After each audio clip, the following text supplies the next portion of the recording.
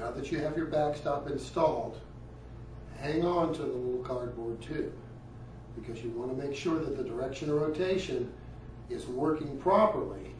Otherwise, you're going to have to reverse the backstop. So we've installed the backstop and we found out that we need a different direction of rotation. That means we have to remove the backstop, turn it around, and reinstall it. Simple procedure, same steps. Remove the backstop cover,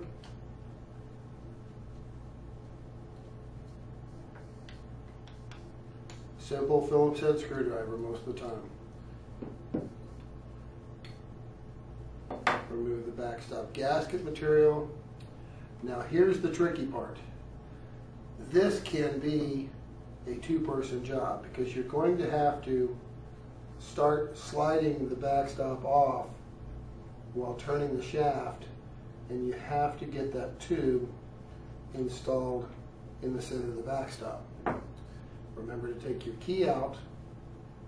Now, we installed it in properly.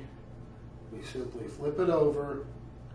We turn our shaft in the opposite direction now as we start to slide our backstop into the gearbox.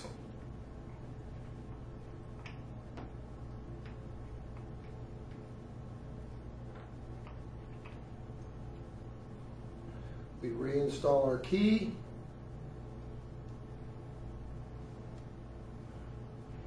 We reinstall our gasket. We reinstall our backstop cover. And we don't tell anybody that we put it in wrong the first time. That's all the steps, field reversible. Hopefully you get it right the first time, but if you need to reverse it, you can do it on this gearbox. No external lubrication required for this backstop. It ensures the oil of the gearbox. Make sure you get it tight. Make sure your gasket material is not cracked or broken.